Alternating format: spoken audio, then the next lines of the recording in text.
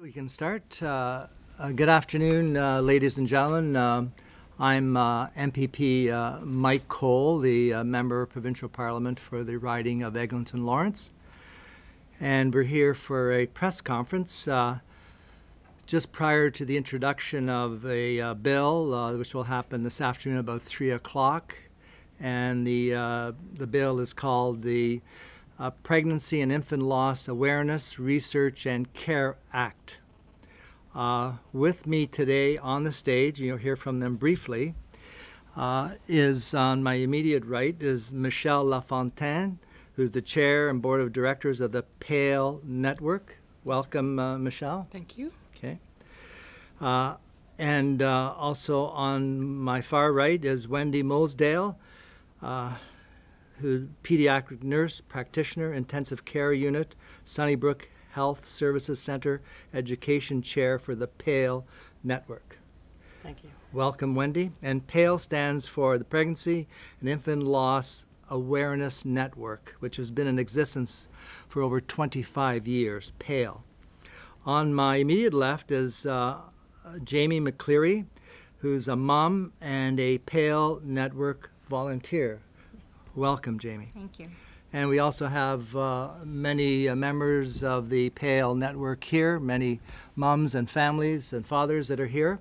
And I want to welcome them all to Queen's Park to take time to be here today. The bill that I'm about to introduce talks to a very critically important health issue. And it's a health issue that many of us are very uncomfortable in talking about.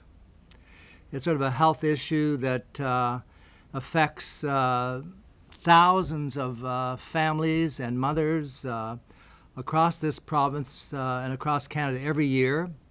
But because of the cultural taboos, because of the social mores, very little attention is given to this vital health issue that needs attention. And this health issue that needs attention and is crying out for attention is infant loss, which occurs at various stages of pregnancy, everything from miscarriages to stillbirths to children dying immediately after the mom gives birth. And there's essentially a real gap in terms of the comprehensive approach to helping mothers and families go through this tragic health situation. There's a lack of medical coordination sometimes in hospitals, from health practitioners of all kinds. There's also a lack of counseling support that is needed very much by mothers and families who experience infant loss. And in this bill, we're trying to essentially put this health issue on the agenda of the public to make them more aware of the need to do more to help bring research dollars, to bring counseling support programs, expand them for mothers and families who experience infant loss. Also, it's an attempt to try and bring awareness to the media about this issue and how it affects everything from mental health to physical health to family breakup. These are the types of things that we're trying to do with this bill. Bring awareness, bring some attention, bring some resources so that organizations like the PALE Network can have more resources, more comprehensive programs that are easily attained by mothers and families across Ontario in a comprehensive way. And the medical experts, and you'll hear from Wendy Mosdale, who's a pediatric nurse practitioner in a moment, but I know in talking to Dr. John Kingdom, who's the chair of gynecology and the pediatric health at Mount Sinai Hospital, and other doctors who have written letters of support. They all agree that there is a real serious challenge here, because despite all the modern technologies in healthcare, all the investments in prenatal care, and the incredible work some of our doctors and nurses and health practitioners do, the incident of pregnancy and infant loss is not reducing. There's no abatement. It still continues to affect thousands of mothers every year. And the questions are being raised: why is it occurring? What are the causes? How do we compare with other jurisdictions, like across Canada, the United States, in the rest of the world?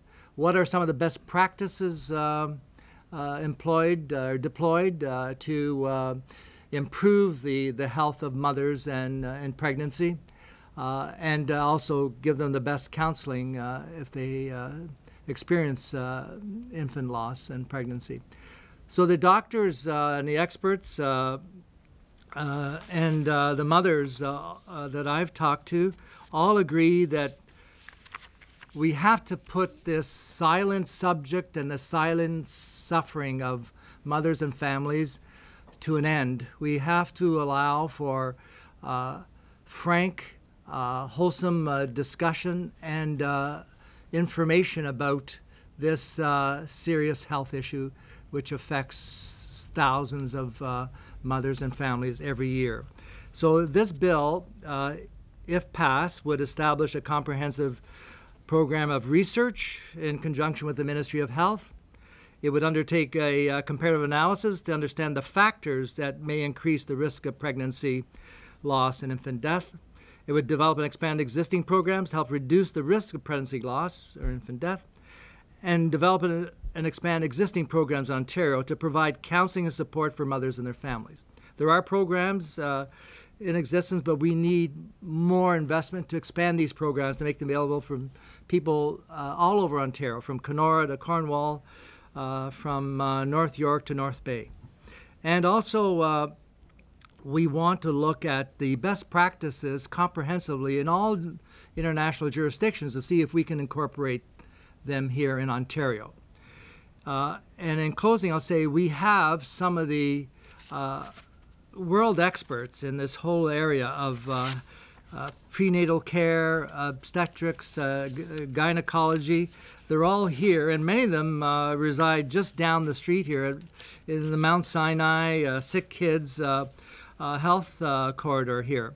We have Dr. Matthew Surmer, Chief of Obstetrics and Gynecology at Mount Sinai, who agrees this is a very needed and overdue initiative, which he supports. Dr. Gareth Seward, who's the Professor and Vice Chair of Department of Obstetrics and Gynecology at the University of Toronto, says more resources are needed to allocate province-wide programs and also to support mothers and families and fathers through this emotional traumatic journey. And also from Dr. Prakash Shah, who is a professor at the Department of Pediatrics Institute of Health Policy Management at Mount Sinai. He says, I believe that the strength of the proposed bill that is before us here lies in its two-pronged approach, commitment to preventative strategies and support for those who have experienced miscarriage of stillbirth. So the medical experts all think that there needs to be attention given to this. As I keep saying, it's a serious health issue that needs resources. The good news is that already I've had discussions with many of my colleagues here at Queen's Park, a lot of MPPs from all parties. I've also talked to the Ministry of Health, Dr. Eric Hoskins, who's very supportive of this initiative.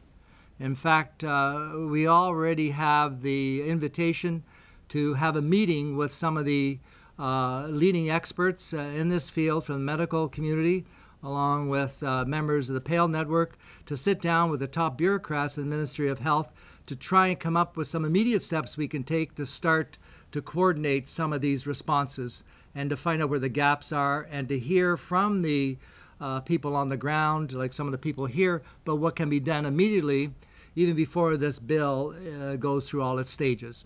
And the last comment I'll make is I've had a number of these bills brought before, over 25, 30 bills I've introduced. A number of them have become law. Some of them become a law unto themselves and are passed as direct bills.